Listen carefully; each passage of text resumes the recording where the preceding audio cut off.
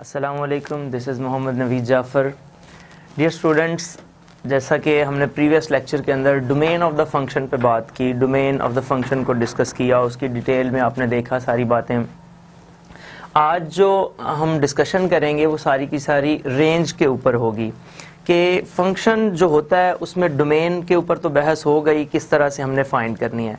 लेकिन अब हम ये देखना चाह रहे हैं कि ये रेंज क्या चीज़ है और रेंज को किस तरह से हम फाइंड कर सकते हैं।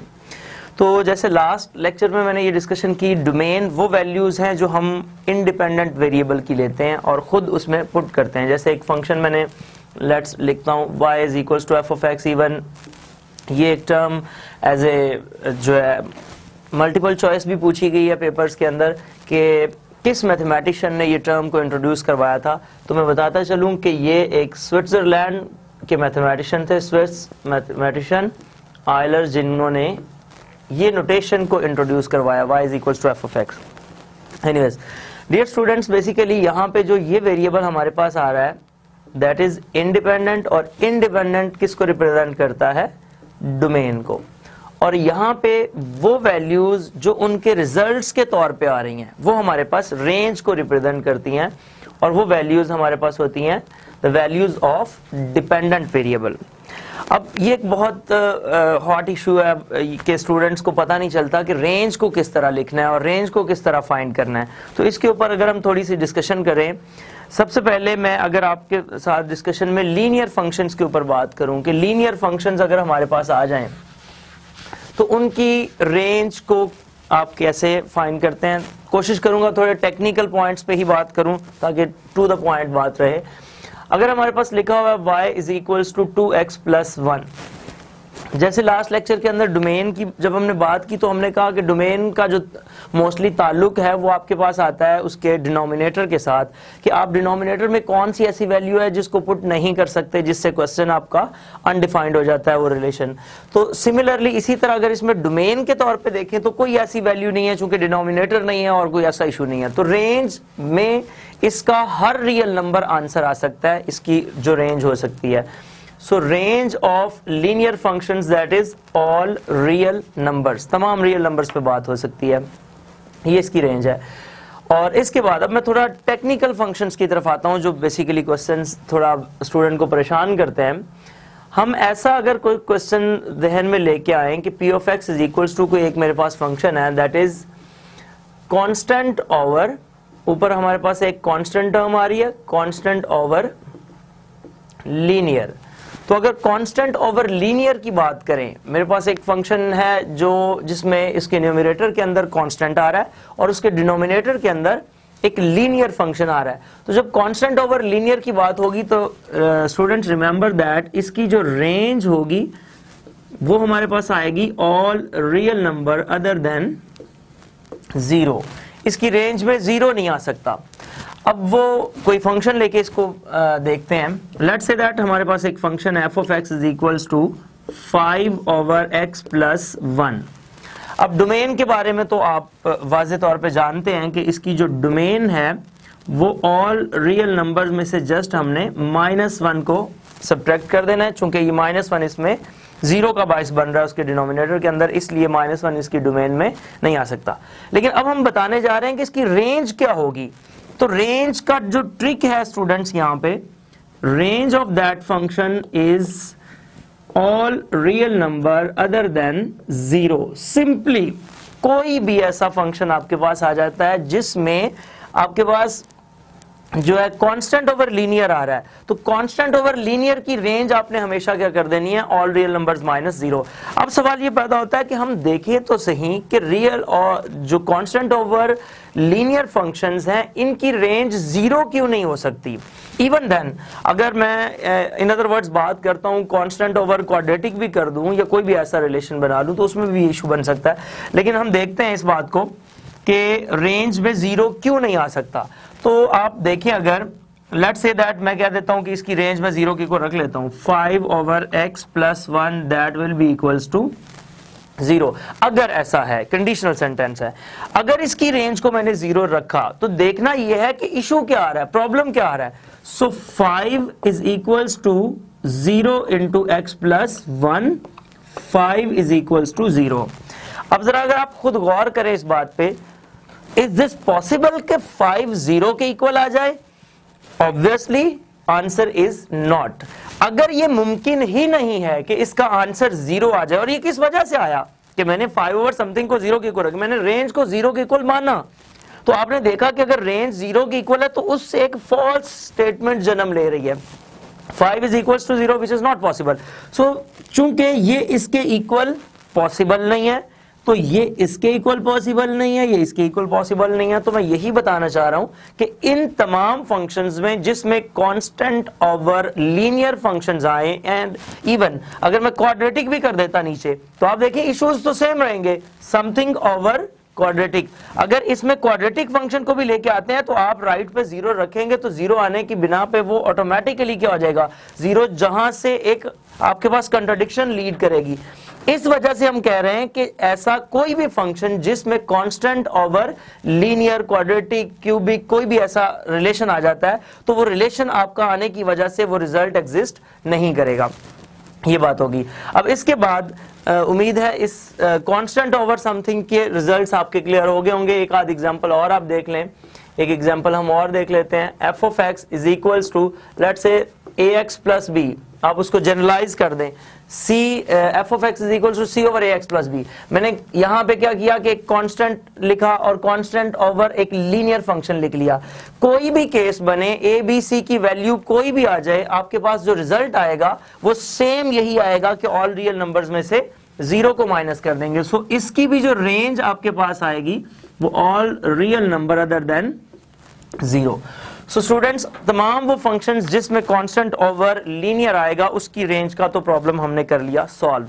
अब हम इससे एक स्टेप आगे बढ़ते हैं। अब हम आते हैं कि अगर हमारे पास जो फंक्शन है वो लीनियर ओवर लीनियर की फॉर्म में आ जाए, तो फिर हम इसके लिए क्या करेंगे।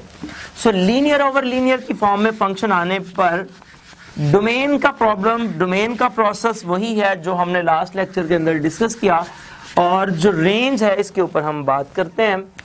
रेंज, अब नेक्स्ट जो फंक्शन मैं डिस्कस करने जा रहा हूं वो है लीनियर ओवर लीनियर। अगर आपके पास लीनियर ओवर लीनियर की फॉर्म में फंक्शन आ जाता है तो यकीनी तौर पे इसकी जो रेंज के ऊपर बात करते हैं। लेट्स से दैट मैं फंक्शन कुछ इस तरह से सपोज कर लेता हूं, F of x is equals to A x plus B over C x plus D. ये मेरे पास इसका फंक्शन आ गया। अब स्टूडेंट्स, डोमेन तो ऑब्वियसली जो है ऑलरेडी वही बात है। डोमेन की मैं बात करूं तो वो है all real numbers other than minus D over सी, वो डज नॉट इक्वल्स टू 0 रख के जो मैंने समझाया था आपको। अब रेंज पे आते हैं, तो अगर रेंज की बात करें तो मैं रेंज कुछ इस तरह से लिखूंगा। अब ये आपको ट्रिक बता रहा हूं रेंज के लिए, all real numbers other than. अब all real numbers other than आपने ये करना है ए ओवर सी। अब ये ए ओवर सी क्या होगा, बेसिकली जो ए है यहां पे मैं कुछ इस तरह से एक्सप्लेन कर देता हूं। एज यहां पे आपके पास है coefficient of x in numerator over, और जो सी है यहां पे वो आपके पास है coefficient of x in denominator.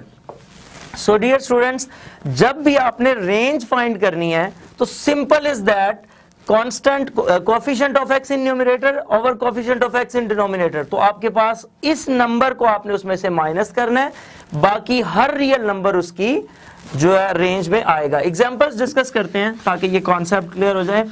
Example, आप कोई भी ऐसा फंक्शन सपोज कर सकते हैं जिसमें लीनियर ओवर लीनियर फॉर्मेट बने। Let's say that F of x is equals to 5x plus 3 over 3x minus 9 something, कुछ भी आप सपोज कर सकते हैं। अब ये आपके पास एक फंक्शन हमने सपोज कर लिया।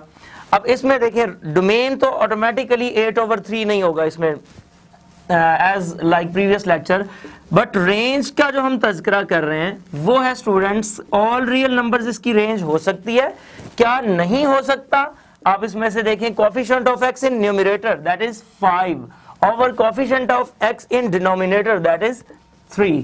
सो हर रियल नंबर इसकी रेंज में आ सकता है, बट 5/3 इसकी रेंज में नहीं आ सकता। अब फिर वही बात, मैं ये देखना चाहता हूं कि अगर 5/3 नहीं आ रहा तो हम जरा ये चेक तो करते हैं कि 5/3 आने से क्या प्रॉब्लम होता है, वो भी तो देखें ताकि हमारा कॉन्सेप्ट क्लियर हो।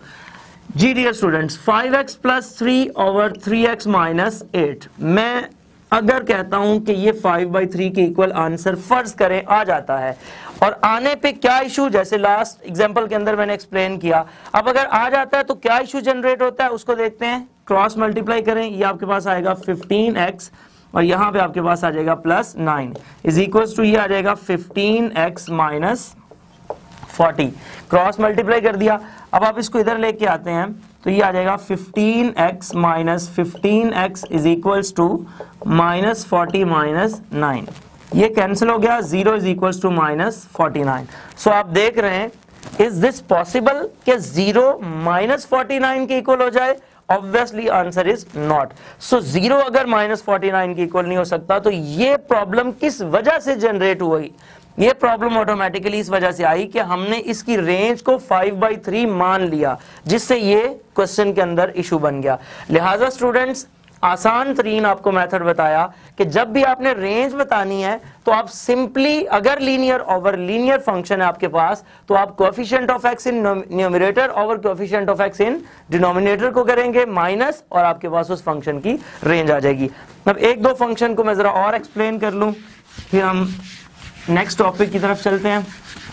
जी, अब आप देखें, अगर आपके पास let's say that function constant आ जाता है, function is equals to some c, अगर कांस्टेंट फंक्शन आता है तो कांस्टेंट फंक्शन की डेफिनेशन क्या होती है कि एक ऐसा फंक्शन है जिसमें रेंज आपकी फिक्स कर दी जाती है। तो जब रेंज फिक्स कर दी जाएगी, इसमें देखिए लेट्स से दैट मैं कहता हूं f of x is equals to c या f of x is equals to some 2, अगर आपने 2 के को रख दिया तो डोमेन में ऑल रियल नंबर्स आएंगे, बट रेंज इसकी फिक्स कर दी गई है, एक ही नंबर। ये आपके बोर्ड के पेपर्स में एमसीक्यूज भी आ चुका है कि function whose range is a fixed number is called constant function, उस फंक्शन को हम कांस्टेंट कहते हैं। तो इसका ताल्लुक इसकी रेंज के साथ है, तो रेंज को जब फिक्स कर दिया जाता है तो वहां पे आपके पास ये सिचुएशन बन जाती है। इसके बाद हम जरा देखते हैं कि लॉग जो फंक्शंस होते हैं, लॉग वाले तमाम फंक्शंस, इनकी डोमेन क्या है और इसकी रेंज क्या है। तो लॉग के तमाम फंक्शंस की जो डोमेन है वो पॉजिटिव रियल नंबर्स होती है, और जो इसकी रेंज है वो आप कह सकते हैं ऑल रियल नंबर्स आ सकते हैं।